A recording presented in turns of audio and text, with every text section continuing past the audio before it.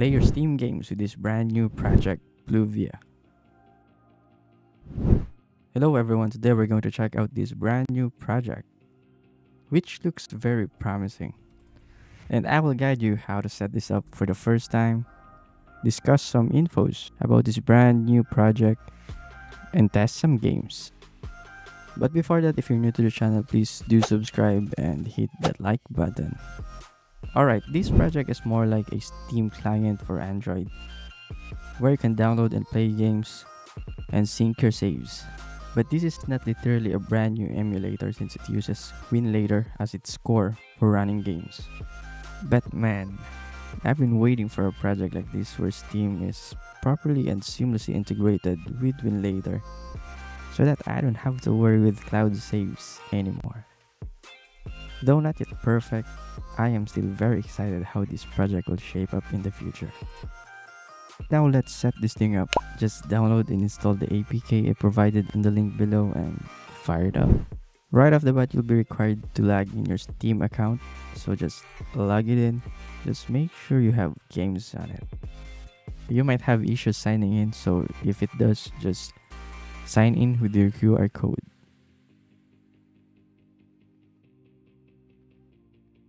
Now you can see your Steam library inside the app.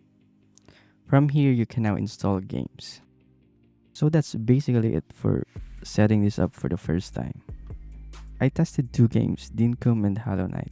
Well, performance is somewhat what I expected since this basically runs with Winlator as its core.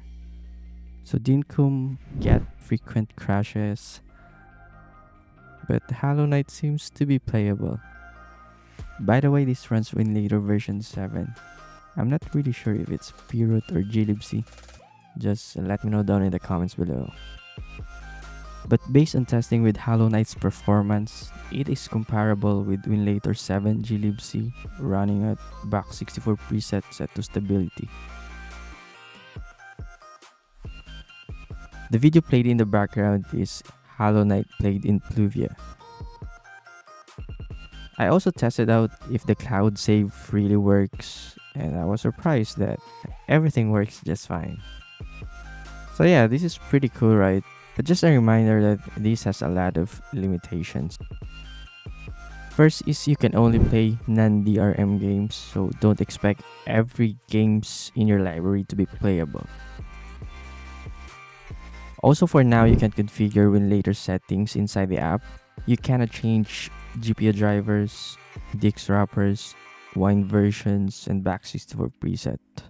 So, if a game won't run or the performance sucks, well, you can't do anything about it.